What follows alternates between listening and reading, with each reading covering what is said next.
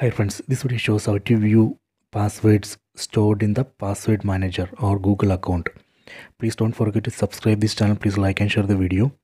First go to settings, tap on the settings app icon, go down, tap on Google, tap on password manager, tap here, go to Google password manager. So here we can see all saved passwords. You can see facebook.com here. So I have saved two Facebook accounts. You can see facebook.com, two accounts. Tap here. So here you have to enter the screen lock password. So now we can see saved Facebook passwords here. Let me check password of this first account. Tap here. See, we can see the password.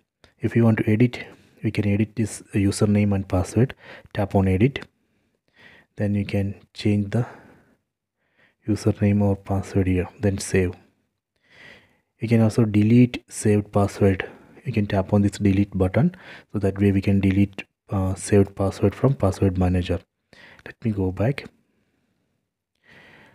If you are not seeing these passwords here, then you have to save.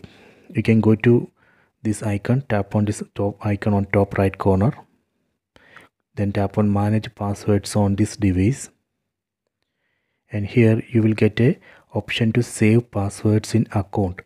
You have to tap there. After that you will be able to see passwords here under password manager. You can try that. We can also manually add passwords. You can tap on this add password, then here we can manually enter address of the website, for example amazon.com, then username, password, then save. So that way we can manually add a password to password manager. So when we visit that website, Google will automatically fill username and password. We don't need to enter. Okay, so I hope you have enjoyed this video. Please subscribe this channel. Please like and share the video.